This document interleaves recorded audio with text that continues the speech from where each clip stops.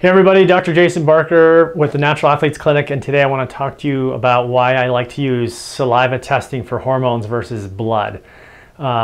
We use these ZRT saliva kits, and they're very convenient and easy to use, and that's the first reason, is I can just give you this box. You can take it home and fill the tubes up inside of this kit at your own convenience, and that's super important too, because when we're measuring things like adrenal hormones, we like to look at that cortisol several times a day, morning, noon, evening, and bedtime. So how am I going to get you over to a laboratory to get those done? It's not going to work. So that's one reason, is the convenience of doing these, collecting your saliva in these kits at home.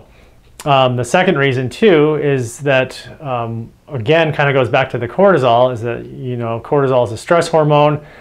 If I'm sending you to the lab to sit around and wait while somebody pokes a big needle, a big sharp needle in your vein and pulls blood out of you, that's going to spike the stress response, right?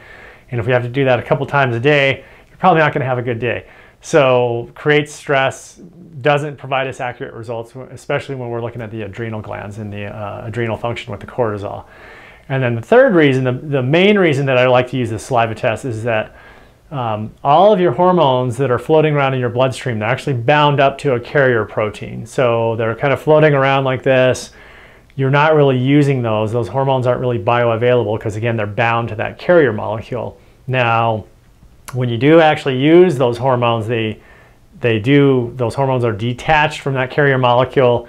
They exit the bloodstream, they go into your tissues, they do their thing, and then they exit the bloodstream, or they exit the tissues and wind up in your saliva. And then that way we can measure that saliva and get a good idea of that component of hormones that your body is actually using. So pretty fascinating. The lab does a really detailed job in extracting those hormones, and it's a lot more accurate in certain cases. Like, one example is that women who are having hormone imbalance issues, things like, we want to look at estrogen and progesterone, of course.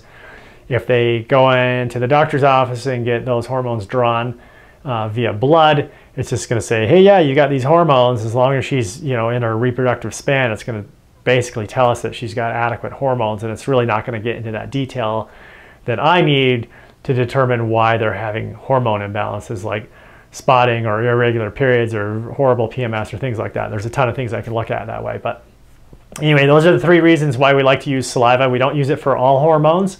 Thyroid hormones, I really like to use blood, and I won't go into that in that video.